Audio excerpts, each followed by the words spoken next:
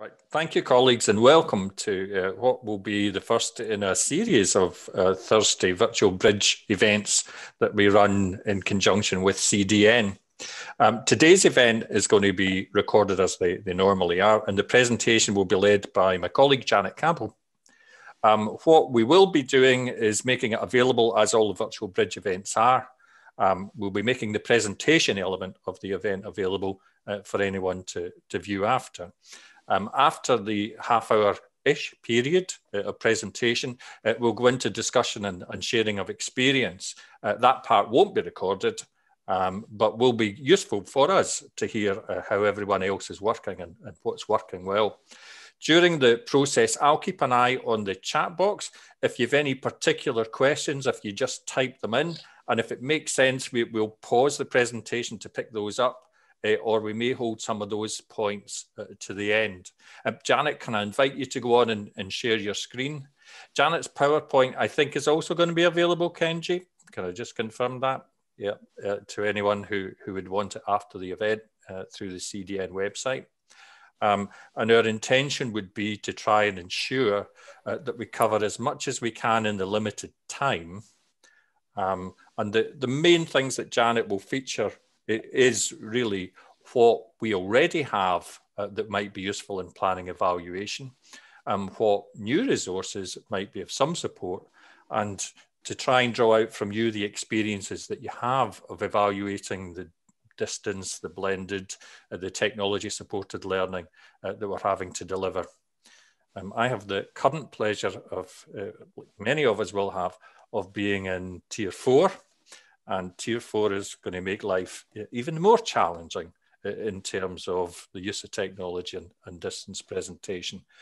So we'll look forward to, I think, a quite extended period where this is the type of work that we want to be confident about, we want to evaluate, and we want in year to be able to try and improve.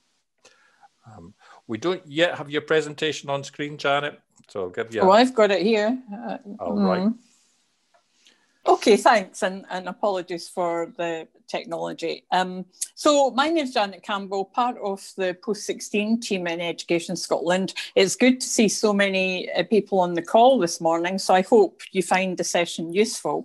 I am the college at Chamai at the moment for Fife College and Edinburgh College, but I've been the college at Chamai for a variety of colleges over the years, so I probably know quite a few people on the call. So my plan would be to talk through a few slides, quite a few slides in fact, and they will be available for reference in the recorded version. And then there will be plenty of time for questions at the end. I don't think it will take me half an hour. So next slide, please, Kenji. So the objectives for the session, we thought that we would start by an intention to build confidence with colleagues, reference the stuff that is already available from Education Scotland, so what should be the well-known How Good is Our College framework, some reference to the recent support materials, Our Best Future, and then just scratching the surface of some of the research that's around that might be useful. And then, as I say, allowing time for questions on some reflection on what's been discussed. Okay, moving on. Just want to remind you how good is our college actually looks like. That should be well dog-eared and well used and covered in coffee stains, or might well be gathering dust, or might well be lost in your electronic file somewhere. So Education Scotland hasn't created a new framework yet. We are looking at the arrangements, and the framework is part of that review. But at the moment, this is still the framework we would expect colleges to be referencing. So it's time perhaps to dust it down. Next slide. I've reproduced the particular quality indicator that if you're talking about reflecting on blended learning and teaching, 2.3 in our framework is for any learning and teaching, in fact. And if you look at the challenge questions that are listed in the framework, and they've been around for a while and staff in colleges should be well familiar with them. These questions are as relevant as they are for classroom teaching, and they can easily be translated for blended teaching or online learning. You will notice that a couple of his questions actually mention digital technologies, so we may well have been trying to future-proof, but who would have known that we would be dealing with a pandemic at this point in time? Moving on. I've given you the link there, just in case you've lost how good is our college. And what we would be suggesting, although Education Scotland have said they will not carry out scrutiny this year, and it's a year where we are going to support colleges to recover and get through pandemic and all that's associated with that.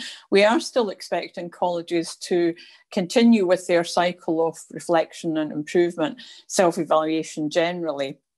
And there may be a silver lining to the situation that we're now presented with so much online learning and increased use of technology.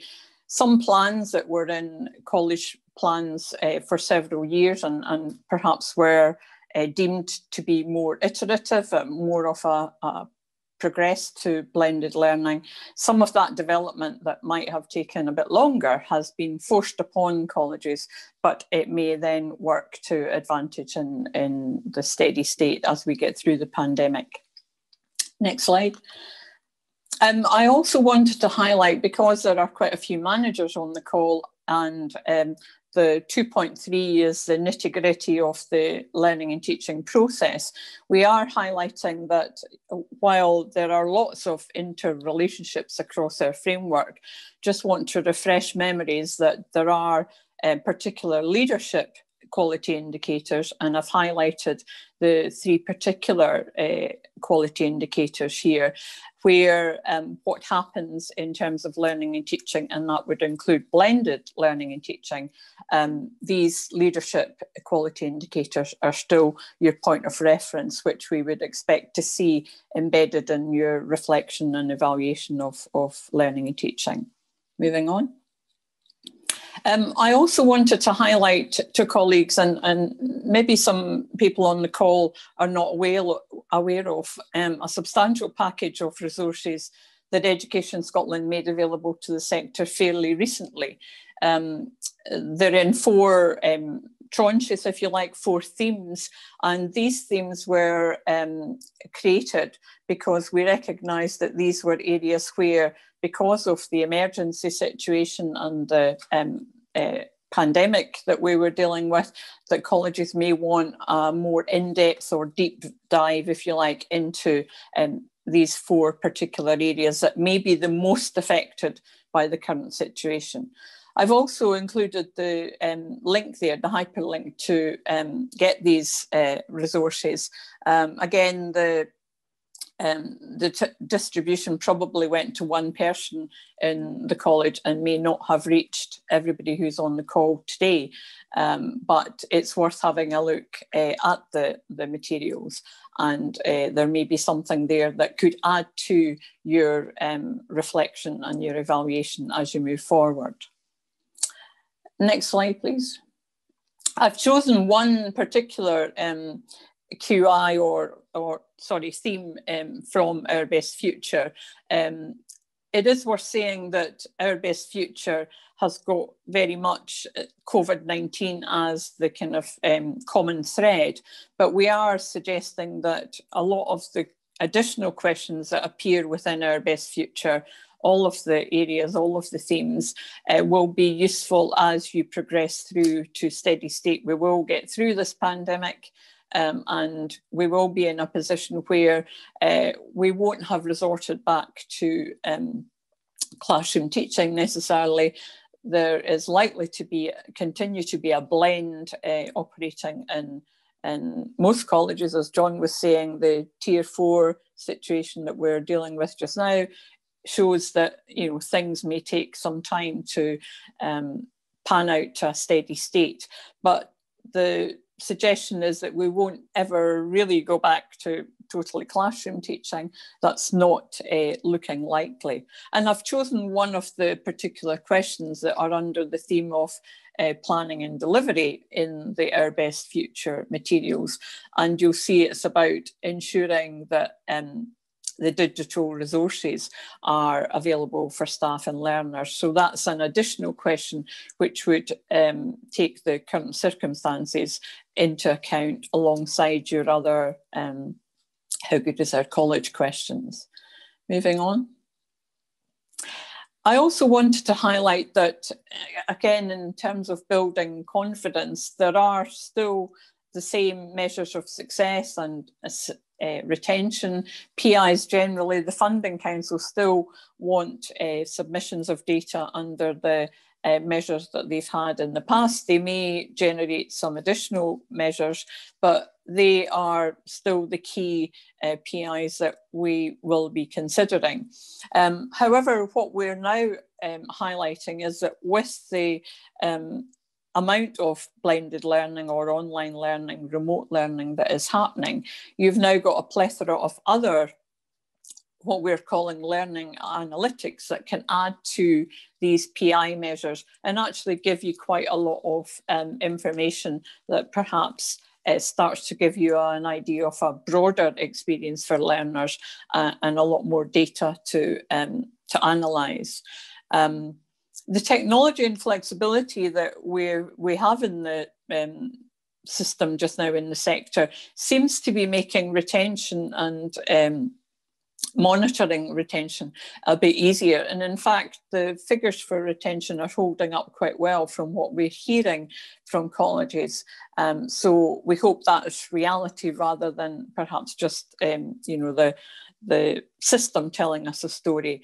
And I've highlighted a JISC link there where the use of learning analytics or the services that JISC can offer colleges to make the most of their data and the analysis of data is worth having a look at. There's some guidance there which might be quite useful. Moving on. I just wanted to highlight that colleges are actually quite good at collecting data. Colleges have put a lot of effort into staff dashboards, managing information much better than ever before, really. And we're now saying that there may be much more potential to focus in on individuals and identify ends of the spectrum, really, where struggling learners or those that are doing particularly well can be identified.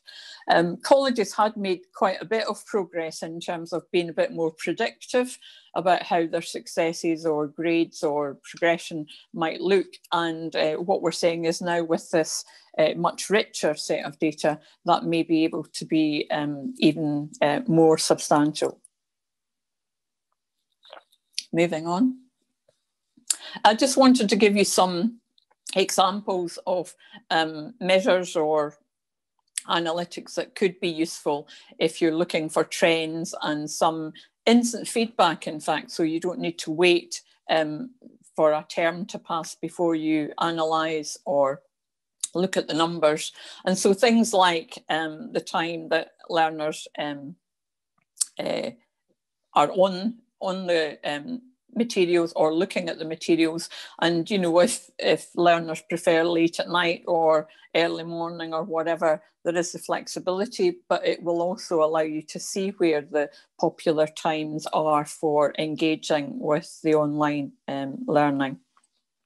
Also things like which resources are well used and which are not so well used, and also some instant feedback about how your assessments are working, whether it's formative or summative assessment.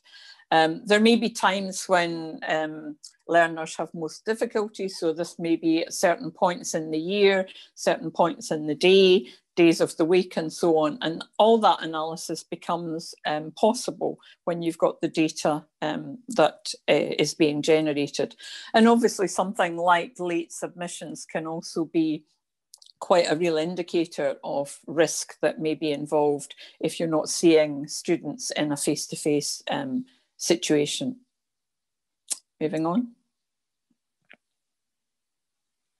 I highlighted here some questions about, or some considerations about pedagogy. It would be fair to say that most teaching staff in colleges will have done their teacher training, basic training, whatever, around a situation where technology would be an added bonus to classroom-based learning.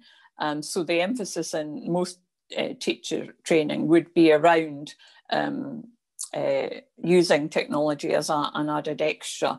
It would also be around assuming that assessment and support was available in a campus-based situation. So all of that is now not the case. And so what we're saying is that colleges have turned their attention to perhaps more about technology being used well for learning and teaching, rather than just the resources working, or the nuts and bolts of the technology, or the functions of the applications, or whatever.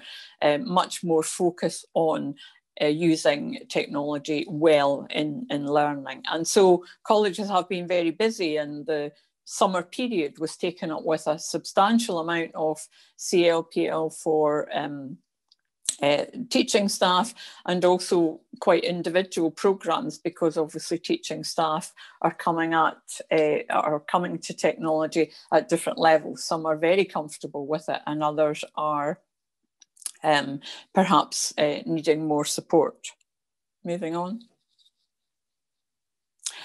I wanted to highlight as well some questions that colleges or managers should be asking in terms of the induction process. When we were in the March situation where the emergency remote teaching became the sudden requirement, there had been quite a bit of gelling of groups, and staff knew learners very well, and moving to the emergency situation perhaps didn't have as many of the requirements, if you like, around, or the opportunity to check the requirements around these questions that I've highlighted here.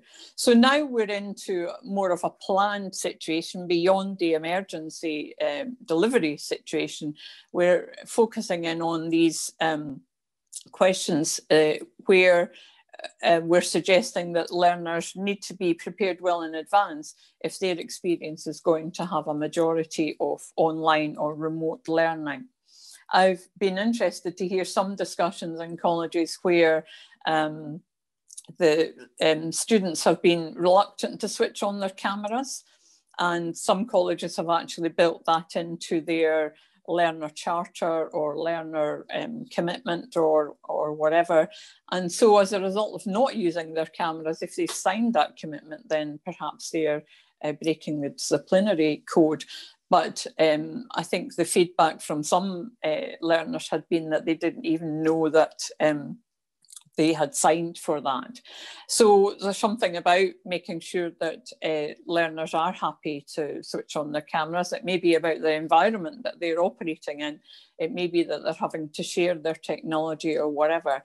And of course, there's also that thing about learners tuning in happy with their cameras on, but being in their pajamas, which is perhaps not the best way. So perhaps within any student code, there should be something about being dressed appropriately or whatever. The link that I've put on that slide is actually tips for learners, and it's from the British Psychological Society, I think the organisation is called. And that is quite a simple checklist, which is for learners, and talks about things like making notes effectively, set goals early, work on concentration, get socialising, start later if you need to, and get enough sleep. So there's very practical, easy checklist of things that learners should be made aware of. So the induction process is likely to have been very different as students began in August this year. It's also likely to be quite different in January next year, when you have, in many colleges, January starts, and colleges are busy reflecting on their experiences so far and tweaking their arrangements to suit going forward. And we'd actively encourage you to do that. Next slide, Kenji.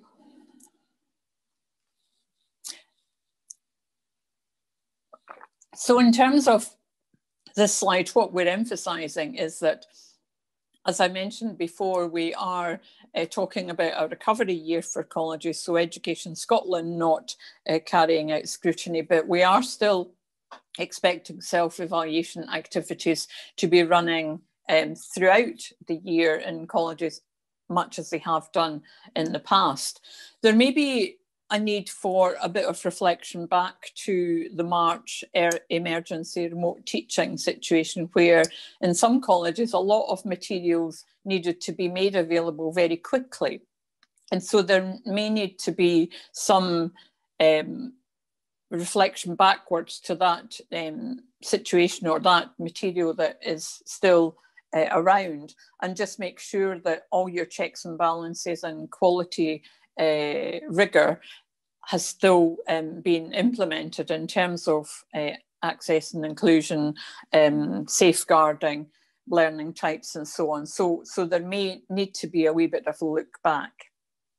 The other point that I've highlighted here is to make sure that there are some points where, although the majority of the delivery may be online or remote, that there are some check-ins, some physical check-ins, even if you are seeing learners with their pyjamas on or whatever, that there are still some scheduled slots, and maybe a variety of these scheduled slots, to make sure that they do suit individual personal circumstances.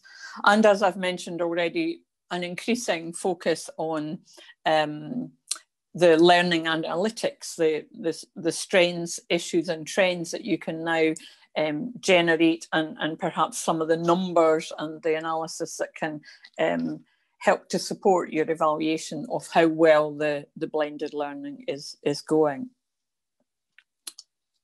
Moving on. Yeah, we advertised this, or I said in my opening slide that we would give you some links to research. I should say, like the BBC, other links and research is available. This is really my personal selection of 5 that I've used when I've done other work. And from the links there, you can see the theme of each of the very different organisations. But the first one is the difference between that emergency remote teaching and the actual online learning, which we should be seeing now in a more managed and a more structured way. I would say that some of the research that's around is HE orientated, because obviously there was a bigger move to online learning perhaps sooner than colleges, but still universities being taken by surprise as well in terms of this current pandemic situation. The second link there is actually quite a useful blog, which was generated by Ofsted and a selection of, I think it was 20 volunteer colleges and other providers. And because it's done in the form of a blog, there is the opportunity for others to comment. And I think there's been 1 or 2 comments made around the findings from, it was actually June 2020 this year. So it was a very early sense of how things were going. The other, the other 2 that I've added from the JISC point of view, again, a very useful, I think it's September 2020, the Learner Digital Experience Insights Survey. And that's a UK-wide look at further education. And there's actually some useful stuff there where the questions were very pertinent around assistive technology and some of the personal preferences that learners identified in terms of their experience so far. And then the last link there is has been around for a wee while, the Just Guide to Designing Learning and Assessment. Now, this session today is about reflecting on the delivery, but if you were going back to the basics of how the programme of delivery or the materials should be structured, that would be a useful link. JISC is certainly a good source of information. I think I'm nearly there, and I think I've probably used most of my half hour. So the next slide, I think, is the discussion questions. And perhaps this is where we stop recording. I don't know if that's the case, Kenji, is it? Yep, I think we can say at this stage that the presentation has been an excellent and well-timed presentation, Janet. Thanks for that. Okay, yeah. And we do now move on to the discussion phase. There's been some discussion already in the chat area, but there are some points that we would want to pick up in discussion. And if we can, I suppose, pick up those points as a starting point for discussion to share any good experiences or any concerns that colleagues have. But we can end the recording there. Thank you.